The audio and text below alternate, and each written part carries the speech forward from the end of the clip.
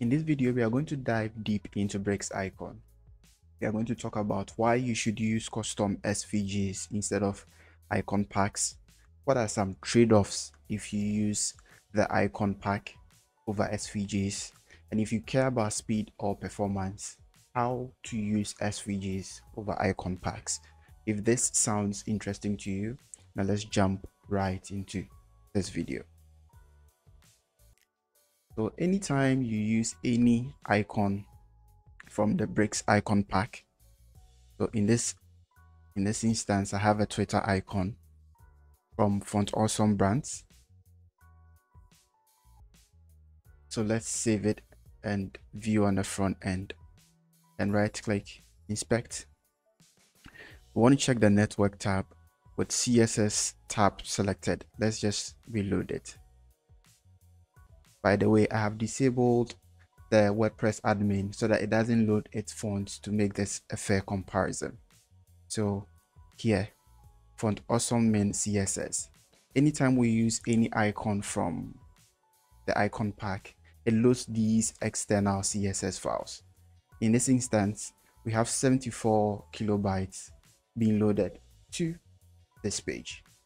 But that's not all. Since we'll not be using all icons from this icon pack, we'll be getting warnings in our Lighthouse report. So let's head on to Lightbox. Mobile enabled performance. We're going to analyze it. So when we scroll down to the bottom here, reduce unused CSS, we are getting this. So library font awesome, we are getting this warning in our Google page speed insight. So Google is screaming at us for having 72.6 kilobyte, and we are not using, out of it we are just using like 0.3 kilobyte. So imagine you use different icons from different icon packs.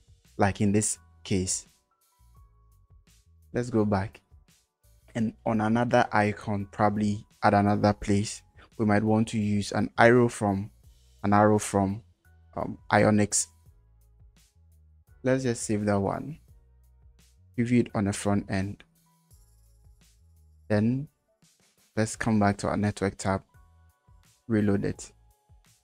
We can see from here the Font Awesome CSS and another CSS from the Ionics CSS, meaning the more icon packs you use in your project, the more additional CSS that is being enqueued to your website, and the more warnings you get in your Google page speed insight.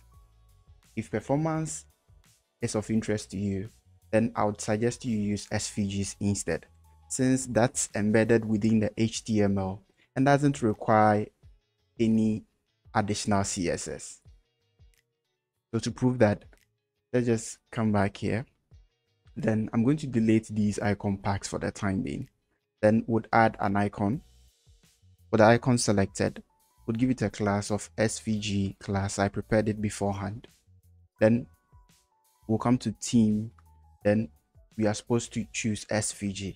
For some reason, if you're not seeing this SVG, you should come to your settings, bricks, then bricks settings, then general tab. Make sure you enable SVG uploads for the right users. In my case, I have it enabled for administrator, and that is why I have access to SVGs. So what you can do now is you can select any or your uploaded SVGs. Then you can give it a height. Let's give it a height of 4 rem. Save it, view on the front end. Then there's no extra CSS, but instead when I come to my network tab, right click and inspect, you can see that the SVGs are being embedded into the HTML of your website. Now no more page speed inside warnings. Let's clear it, analyze it. And now at least when we come to our reduce unused CSS warnings, there won't be anyone from any icon pack. That's a plus for performance. Now you might be wondering, okay, if I'm to go with the SVG route, how do I get my favorite SVGs or my favorite icons? So I'll share the links to all these icons. So for Ionic icons, you can just click on this button to download the whole icon pack. For Themify icons, you can just click here to download the whole icon pack. For Font Awesome, you can just come to the icons like I've come here, or you could just choose any icon pack that you like. Go to any of them. Then when you see an icon that you like, you can just click on the icon.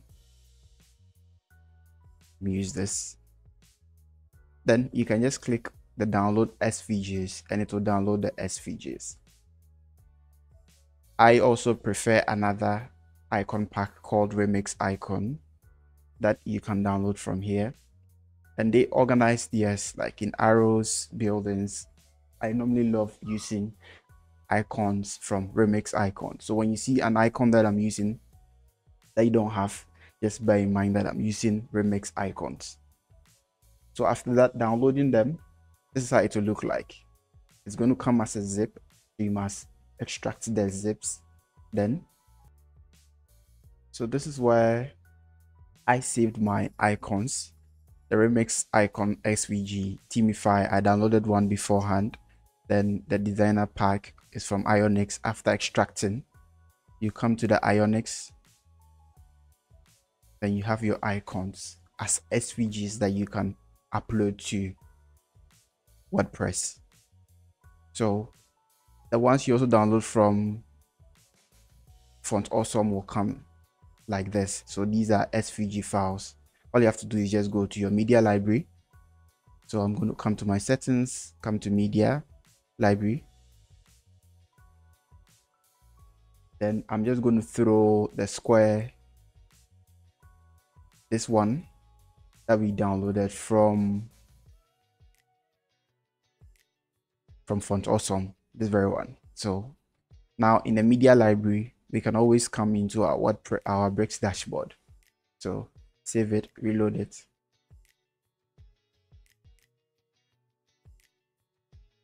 Now we should get access to our custom SVGs. So this is how you get access to these, like all the icon packs using bricksbuilder, how you download them, extract them, and how you can upload them. Remember to always enable this setting, then you are good to go.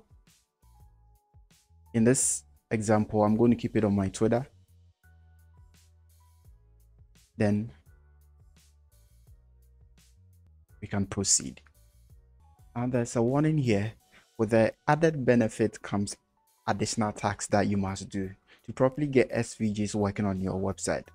So after downloading and uploading them to your website, here are a few things you should take note of.